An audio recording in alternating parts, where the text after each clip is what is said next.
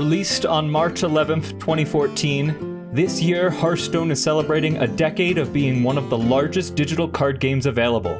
From its strategic gameplay, its wacky and fun play style, or its high-quality art and graphics, there really is something for everyone. But there is one other aspect of this incredible game that often goes unappreciated by the casual player, and that is the game's story.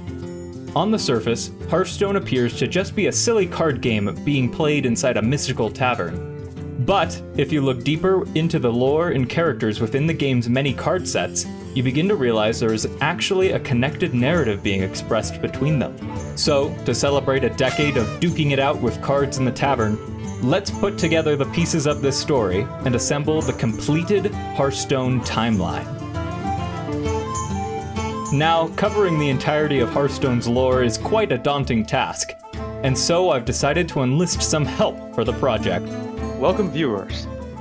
I'm Machadogps, a fellow lore enthusiast who posts his knowledge daily on Twitter. So join us and take a seat by the hearth as we tell you all the story of Hearthstone. Before we dive into the story, let's first discuss how Hearthstone's narrative is told. A lot of the characters and plot of Hearthstone's universe is taken from the lore of another Blizzard game, the wildly popular MMORPG, World of Warcraft. We play the game in the POV of an adventurer from WoW who just wants to have some fun in Hearthstone Brew's mystical tavern. This tavern is the one we see in the Hearth and Home cinematic with Ava and Sarge. Hearthstone itself is actually a game within the lore of WoW, and so the story itself is separate from anything seen within World of Warcraft's canon. Finally, in the game itself, we also see Hearthstone cards, which means we are stuck in an infinite loop in the space-time continuum, which itself makes this explanation quite confusing. Let's just ignore that and get to the actual story. The tale told within the Hearthstone universe begins in the distant past on the planet Azeroth. Long before life inhabited this celestial body, a great pantheon of legendary beings known as the Titans protected the cosmos from many great evils, with their biggest adversaries being creatures known as the Void Lords. These beings of pure void wished to corrupt an unborn Titan that lay dormant inside the planet's core. So they created and sent down parasites to latch onto and infect the world soul of Azeroth. These parasites were the Old Gods, and each brought waves of devastation onto the planet. So the Titans intervened, imprisoning each and even killing the one known as Y'Shaarj. In the Hearthstone expansion, Titans, we see the outcome of this great war against the Old Gods. Specifically, we learn of Yogg-Saron, the god of death, who, after his defeat, was imprisoned in a large facility known as Ulduar. Once the Old Gods were dealt with, these Titans would leave Azeroth and create beings known as the Titan Watchers to protect the planet in their absence. However, sometime after their departure, in the Fall of Ulduar miniset, we see that Yogg-Saron would manage to free himself from the prison, taking over all of Ulduar and corrupting the Watchers to do his bidding. While it is unclear what Yogg-Saron's fate was after this, it can be assumed that the Old God was defeated once more. But word of these beings had already gotten out, and as their malicious influence spread across Azeroth, it would only be a matter of time before another Old God would attempt to escape. This leads us quite nicely into our next major event that takes place during Hearthstone's only WoW exclusive set, Capture No Time. The story told of this expansion actually begins quite late into the timeline, when the bronze aspect Nozdormu and Chromie notice a disturbance in time itself. They come to find out that Murozond, a corrupted version of Nozdormu who had seen his own death, plans on releasing the Old God Cthulhu. The Infinite Dragonflight went back to an event known as the War of the Shifting Sands, bringing with them powerful beings such as Alakir to aid in releasing the God of Madness.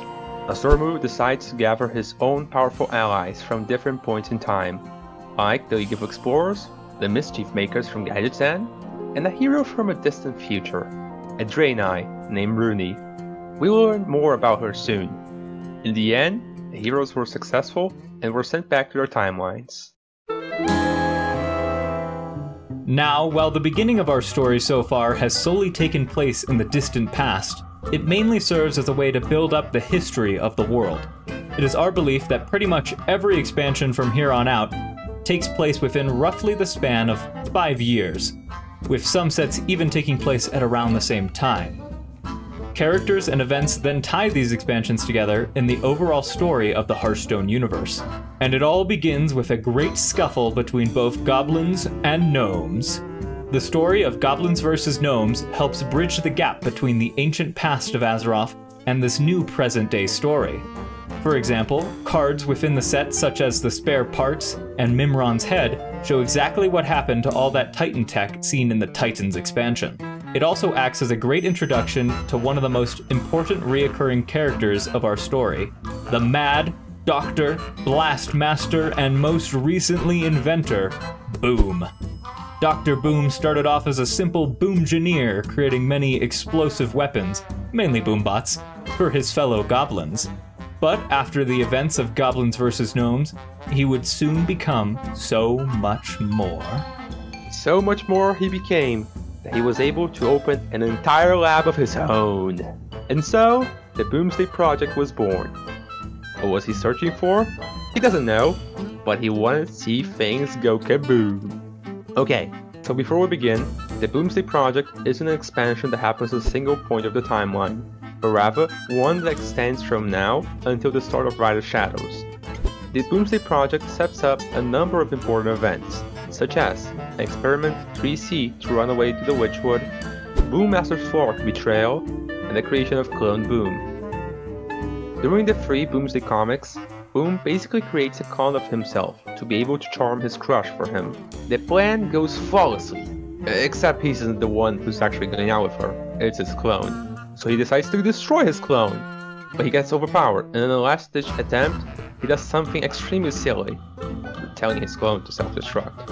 And eventually wins! In the end, his crush, which is the same character from the Bomb Squad Cord, invites him into an evil plan that happens the very next day, which leads to a much bigger event. But more on that later. One of Dr. Boom's greatest inventions of the entire Boomsday project was the mechanically augmented Jiraxxus, turning into the fearsome Machadogps, who would quickly then escape the Netherstorm and begin to cause some mayhem of his own. On the planet Outland, Machadogps began his universal conquest. He created an army of mechanically augmented demons known as the Rusted Legion, who stormed the planet, converting any who attempted to rebel into mechanical servants known as the Prime. Even the powerful Naga, Lady Vash, was struck down on Outland and turned into one of these Prime warriors, which is a notable difference from her death in WoW's story. But as the Rusted Legion terrorized the planet, one group of outcasts stood to oppose them, led by a powerful night elf named Arana Starseeker. After braving the wastes and sacrificing it all to become a demon hunter, Arana, alongside her band of outcasts, managed to defeat the Rusted Legion and kill Machadogps. But while all this mayhem was happening on Outland, what exactly was happening on Azeroth? Following at around the same time as Ashes of Outland, a semester at the magical school of Yore had just begun. As many students of the prestigious Scholomance Academy begin their studies, a dark secret is being kept from them all. The school's headmaster, Kel'Thuzad, is secretly leading a cult of necromancers right underneath their noses. One of his personal favorite pupils is the extremely talented Tamsin Roame. We'll see more of the fate of Kel'Thuzad and his schemes, as well as what Tamsin gets up to later on. But as our time at Scholomance was coming to an end, the headmaster had plans for one last field trip to celebrate the end of the school year. This, of course, leads us into our next expansion on the timeline, and the conclusion to the Year of the Phoenix's storyline, Madness at the Dark Moon Fair. On the Isle of Dark Moon, a twisted theme park can be found, made by the great Silas Darkmoon. This fairground is built with very suspicious imagery, reminiscent of the old gods. Seemingly their presence is also afflicting the park and driving it into madness at the Dark Moon Fair. The fair was also the chosen place of Scholamence's field trip, where both individuals from the school and members of the Rusted Legion from Outland competed in a high-speed race.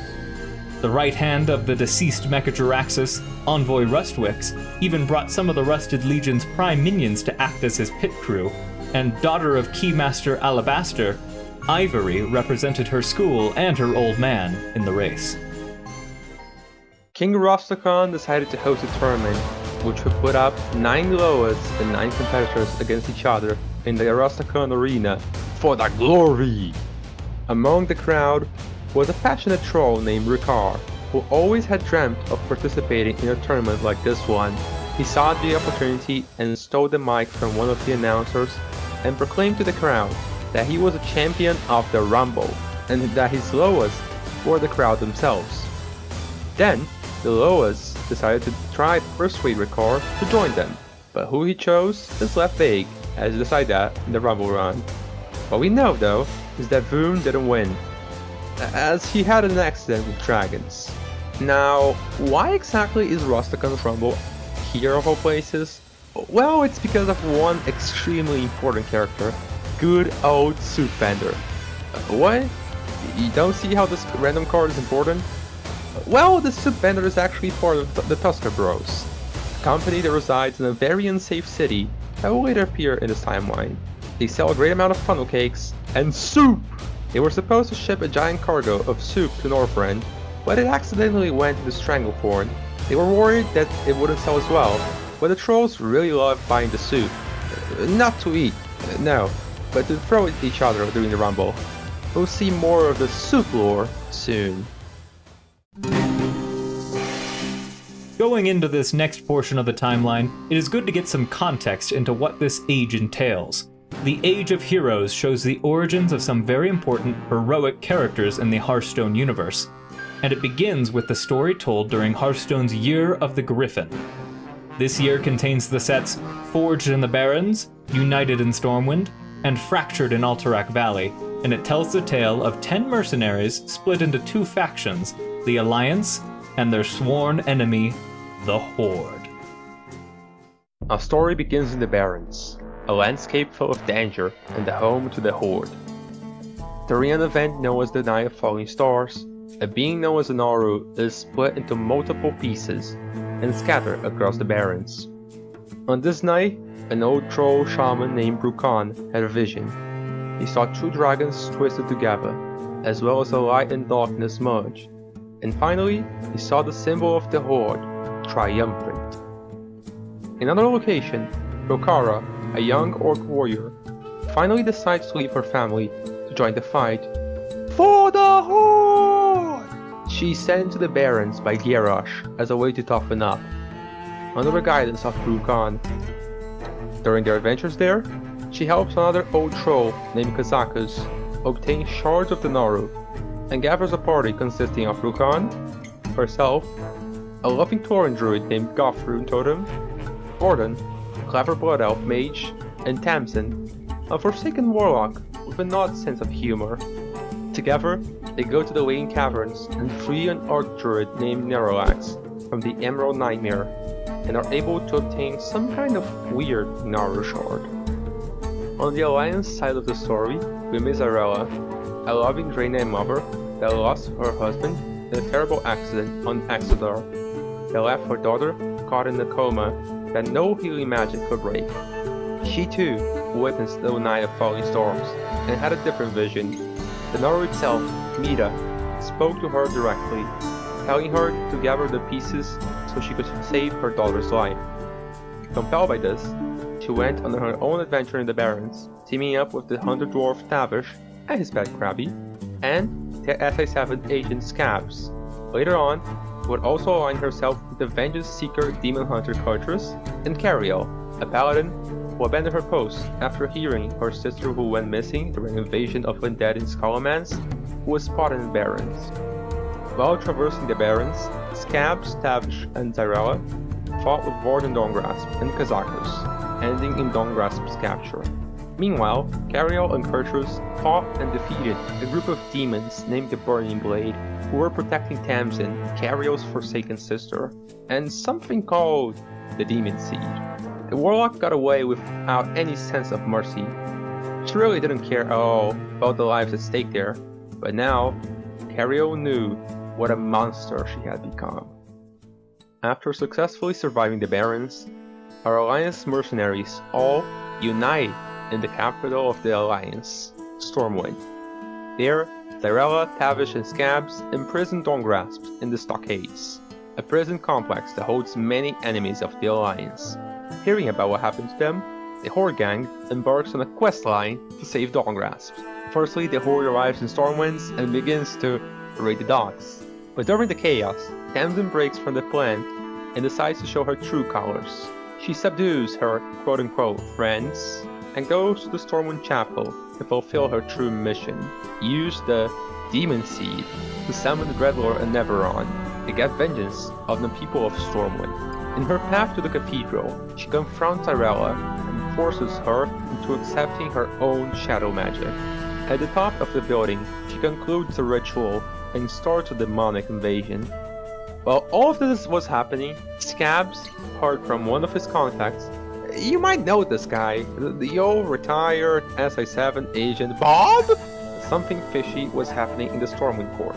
The gnome decided to investigate to try finding the imposter and uncovered that Lady Prester was not only working with the Horde aligned Kazakas, was also a dragon?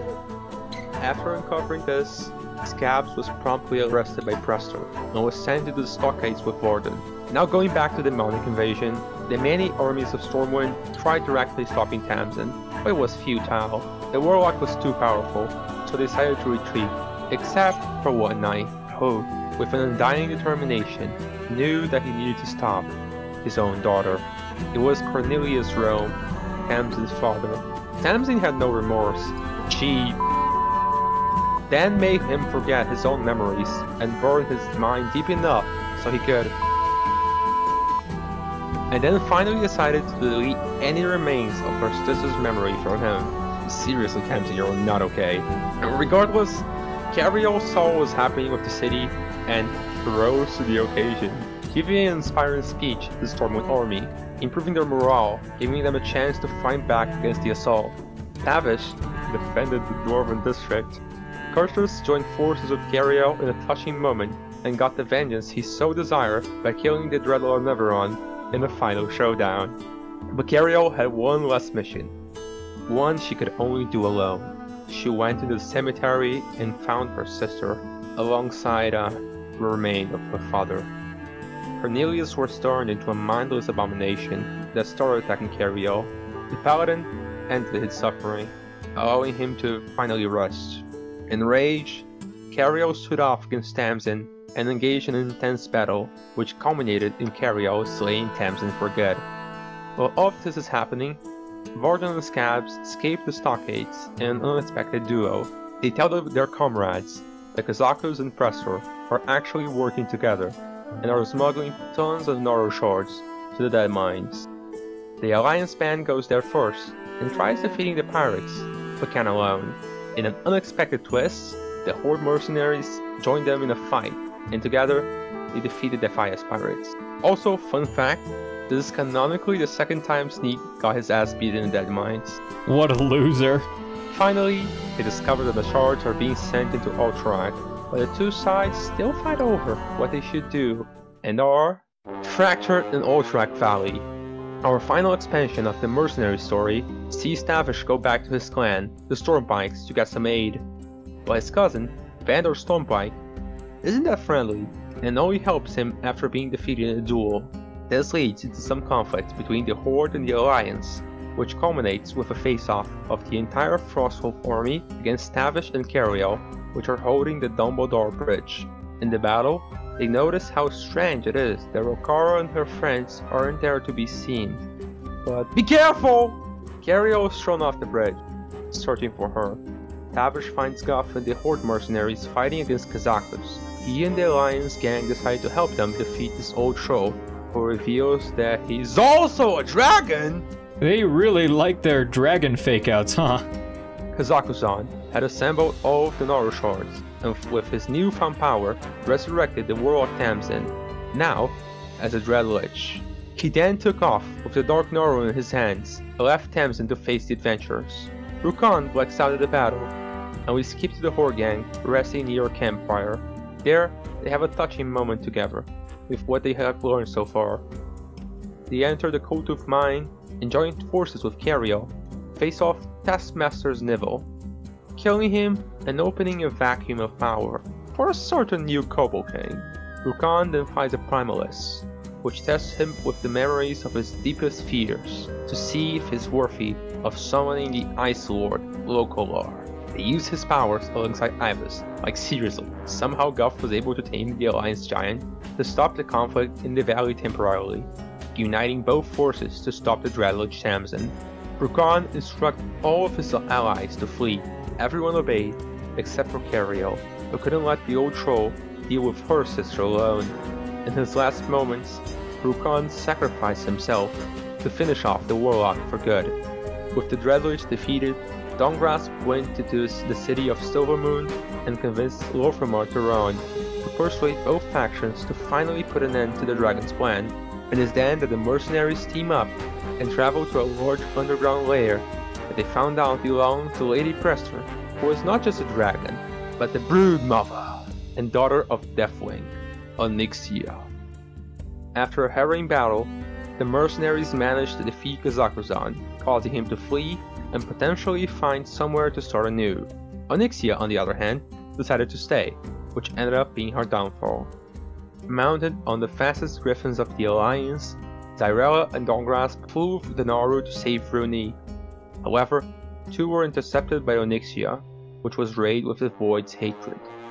The battle was intense, but in the end, Onyxia was finally slain. When they reached the Exodar, Zyrella worked on purifying the Naru, but all seemed to be lost, as Mira had been totally consumed by the Void that the dragons had used earlier. The Naru, however, sacrificed themselves with their last bit of light to save Zyrella's daughter Runi from her coma, and in the end, the mother and her child were united.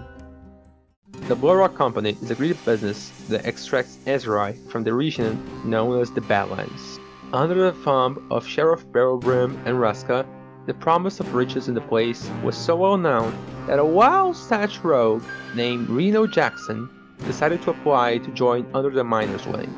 He was assigned a job: take down the Outlaws, a group of bandits that supposedly were harming the townspeople. When confronting them, a famous priestess night elf by the name of Elise Starseeker persuaded Reno to switch sides.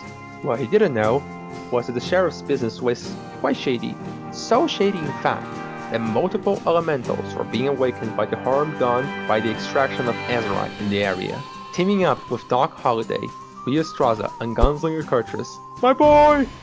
Which is the reason we know of the Badlands placement, they conducted a successful tram heist and blew up all of the mining site. After a while, a weird portal to Deep Home was opened, where weird earthen elementals popped up. Both the townsfolk and the outlaws had to team up to hold back the primordial situation.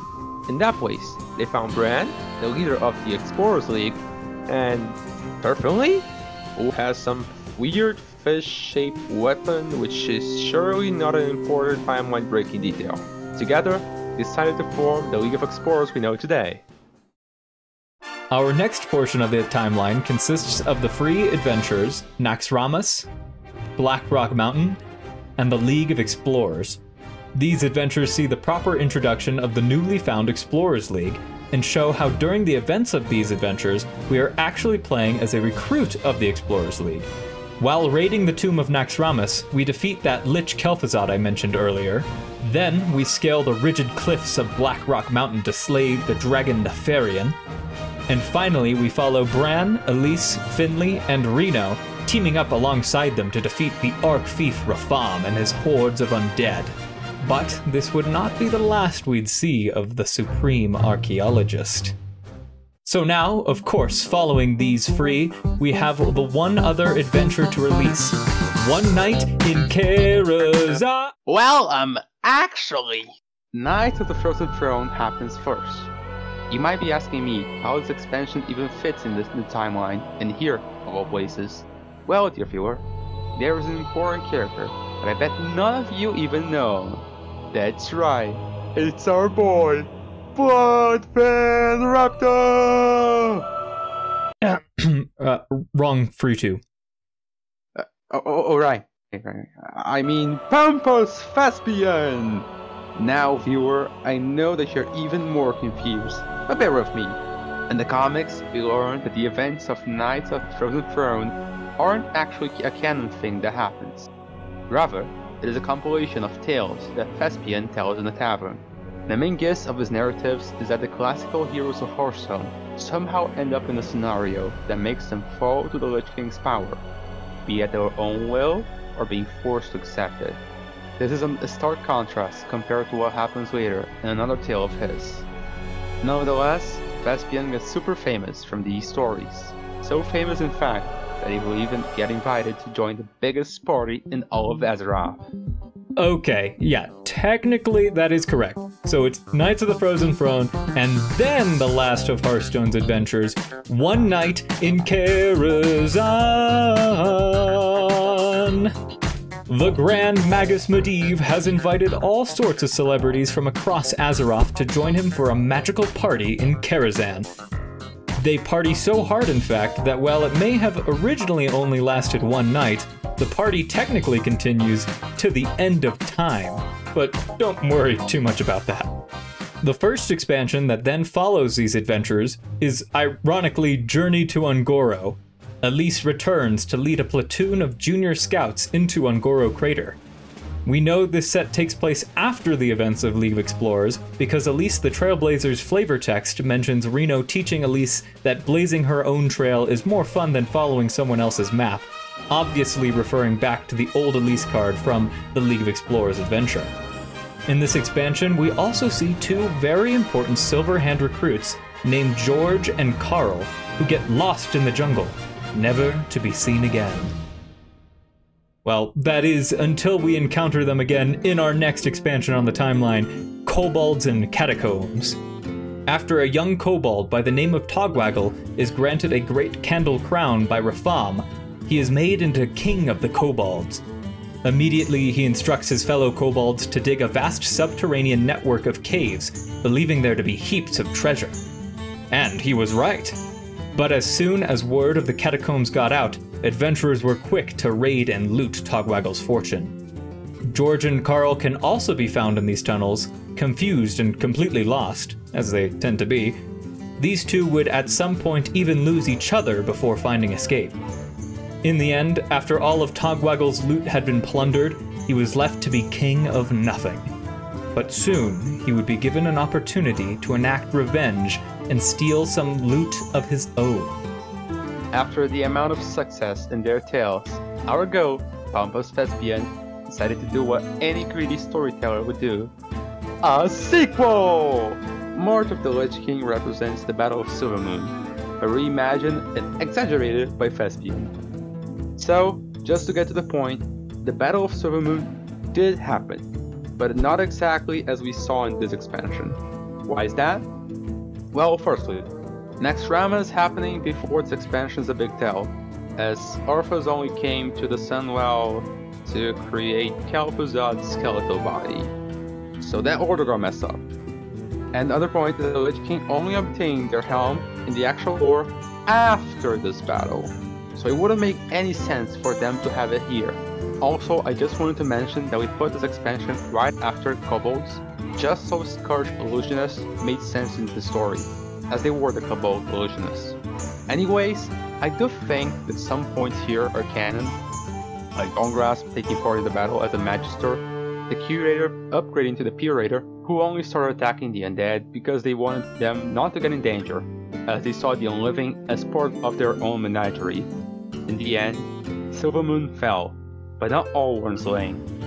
Many like Lor'themar Theron, Dawngrasp, and Romath survived, but the city was in ruins. After some time, the adventurers finally defeated the Lich King. And with the Lich King defeated, Tyrion Fordring decided to celebrate their victory with a royal competition. One might even call it a grand tournament! knights and nobles from across Azeroth gathered to compete in a series of jousts and battles to claim their own glory in the presence of the rulers of the land. Even the King of Stormwind, Varian Rin, was present as one of the tournament's judges. And as the competition came to its end and the world finally seemed to be at peace, all the people of Azeroth were able to rest again. Well, not everyone could rest, as there was one city that never slept, and something was beginning to stir between the different factions that ran it. After the events of the Old Griffin, Kazakus hid himself in the crime-ridden city of Gadgetzan. There, he started anew and even created a faction of alchemists called the Cabal. Known for brewing Kazakoa, some kind of weird soda that is totally safe. Another one of the established factions is the Jade Lotus, a group of mostly Pandaran that are led by Aya Blackball, a young but cunning leader. They have a weird museum with some big green men, but don't worry too much about that.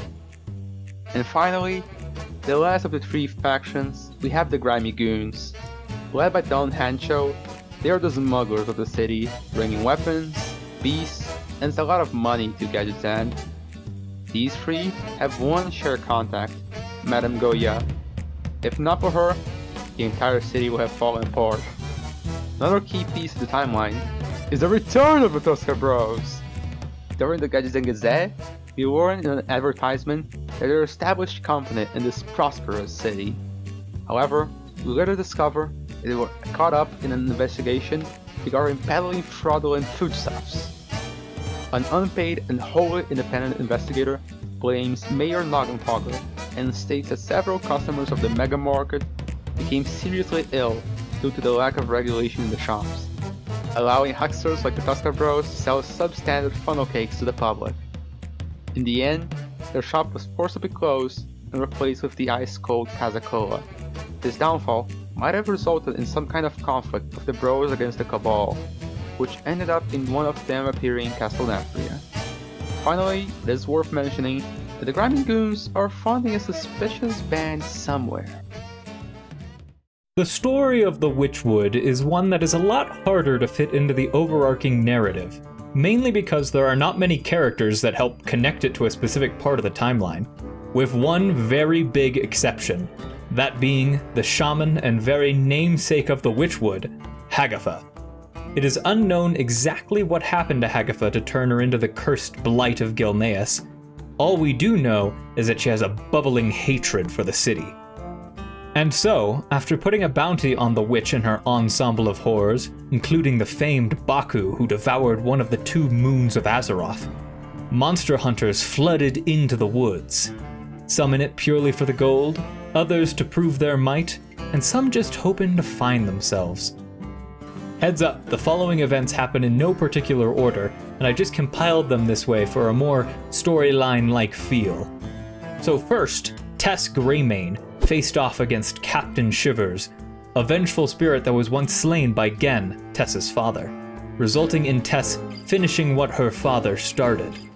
After beating the pirate, she obtained a clue about Hagatha's whereabouts.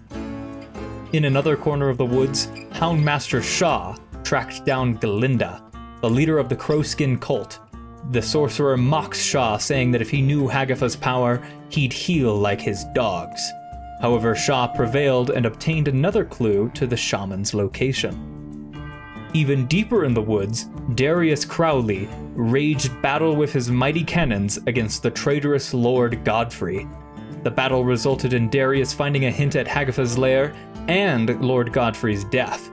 Finally, in the darkest corner of the Witchwood, Toki clashed against herself from the future?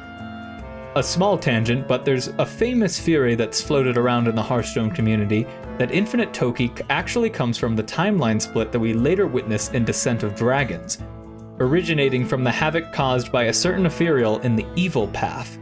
But regardless, her efforts were in vain. Or were they? Don't think too much about it, as our Toki won against herself and found the last piece needed to find Hagatha. In the end, Hagatha was tracked down by these 4 brave hunters and was defeated by their combined teamwork. But as she fled the woods she called home, Hagatha swore she'd get her revenge. Whispers is an interesting expansion, in the sense that it doesn't really have a specific time frame that it happens. The expansion is just a compilation of stories that the mystic Madame Lazul has gathered to terrorize and intrigue the clients of Hearth's Tavern. She's an acolyte of the old gods, spreading their wicked whispers to her fortunes. What they don't know is that some of those whispers are true, and that Lazul is actually a faceless disguised as a troll. Weird stuff. In a tent just outside the floating city of Dalaran, a group of villains gather and plot revenge on the meddlesome mortals that mucked up their missions. The Archfief, now turned Arch-villain Rafam, assembled a league of evil to enact his plan for vengeance and world domination. Rafam first approached Lazul. Impressed with her stories and abilities, he entrusted her to find more like-minded individuals.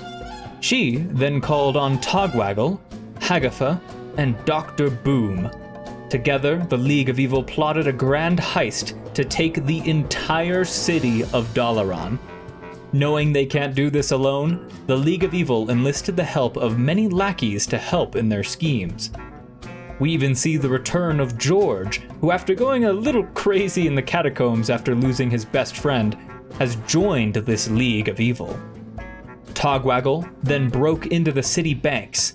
Hagatha freed the prisoners of the Violet Hold. Lazul made havoc in the streets, all while Dr. Boom strapped giant rockets to the side of the city. Finally, Rafam faced off against the most powerful mages of Dalaran before successfully booting them out and taking control of the floating city for himself.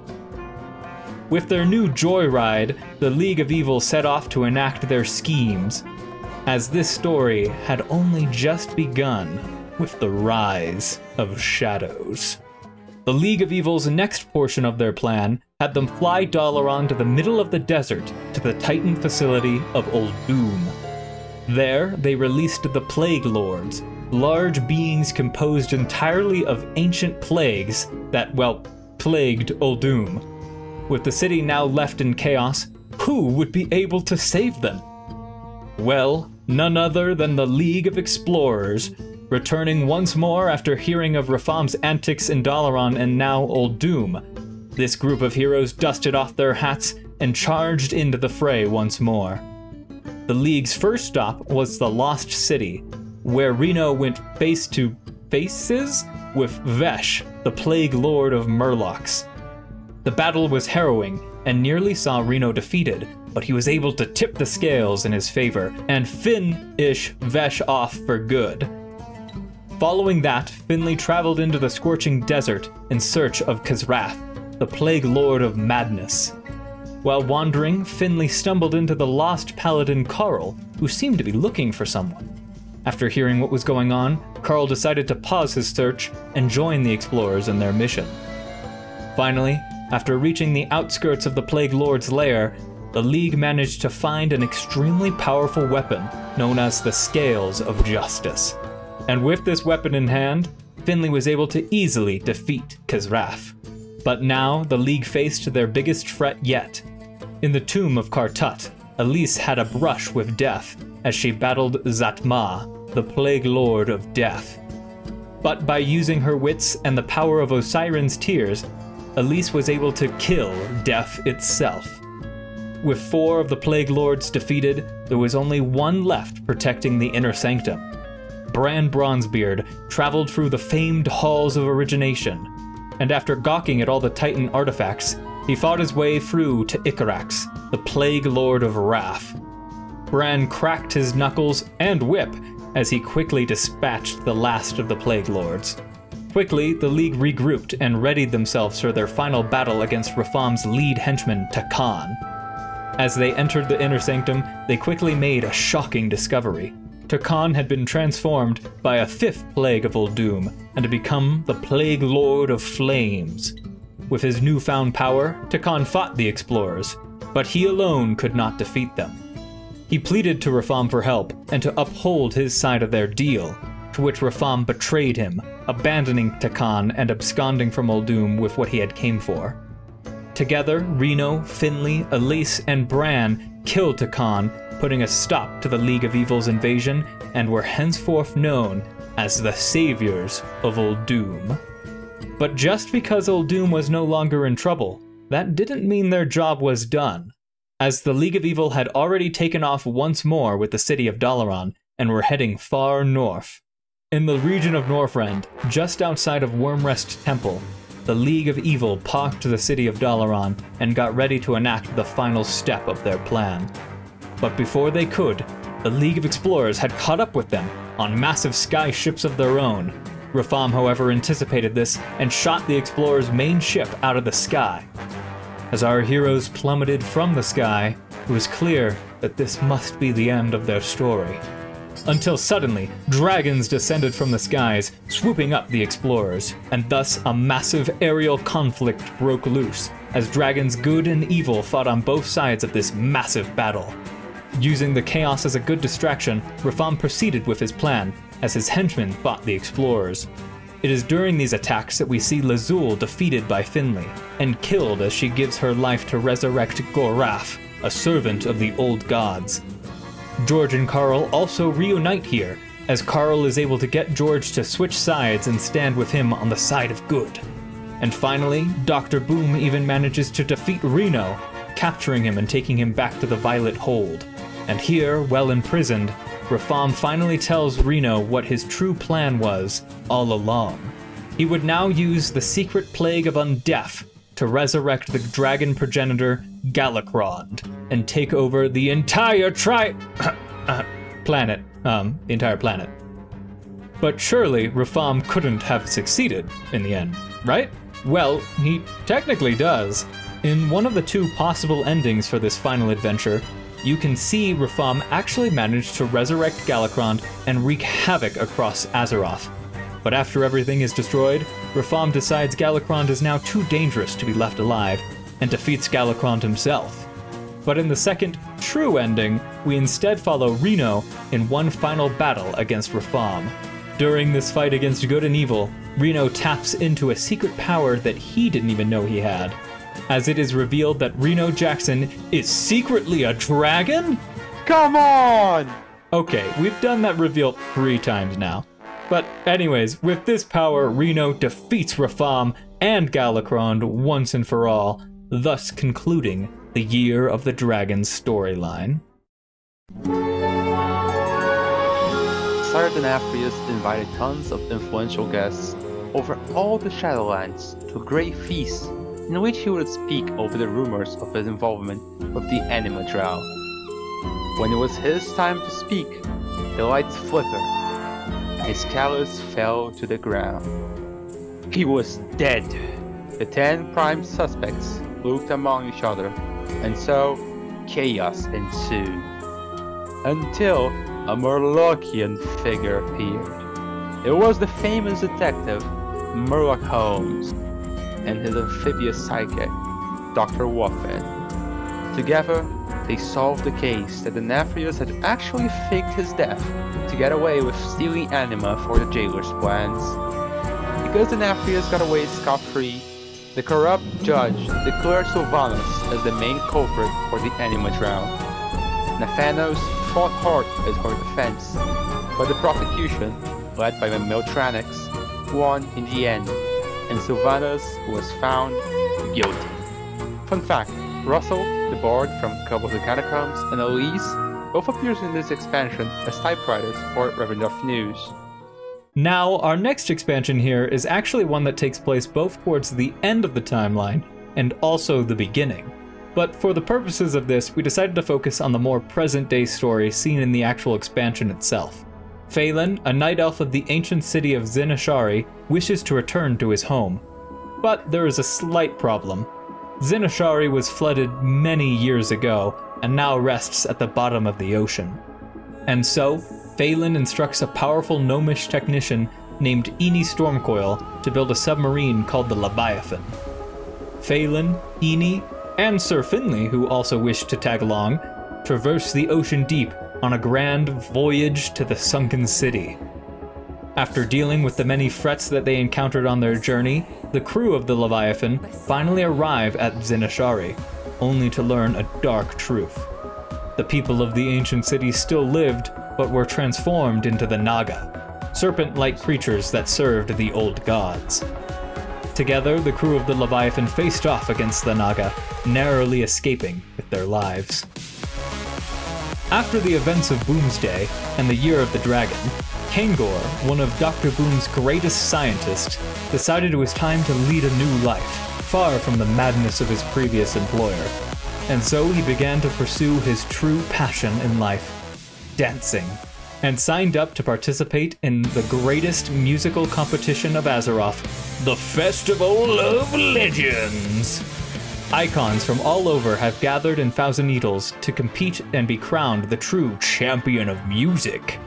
One such band is Blightbore, a group of death metal Forsakens consisting of Cagehead on the guitar, John Graves on bass, Fiddlesticks rocking the drums, and their lead singer Devlin Styx. There was also a number of soloists who joined the competition, such as Rockmaster Voon, who enlisted in the festival after his dragons abandoned him in Darumble due to some unknown incident. And finally, we have Poison Bloom, a suspicious boy band led by the egotistic Adonis. Though seemingly just another innocent band on the surface, there is certainly something shady going on within this group, as the group was actually founded by the notorious crime boss of the Grimy Goons, Don Honcho. The group was completely manufactured in order to cheat the competition, with members of the audience even being paid to cheer them on. But among these musical legends, there was also one really obsessive fan of the festival, who even entered themselves into the competition, facing off against the icons they admired, and eventually the Tauren, the myth, the legend, ETC.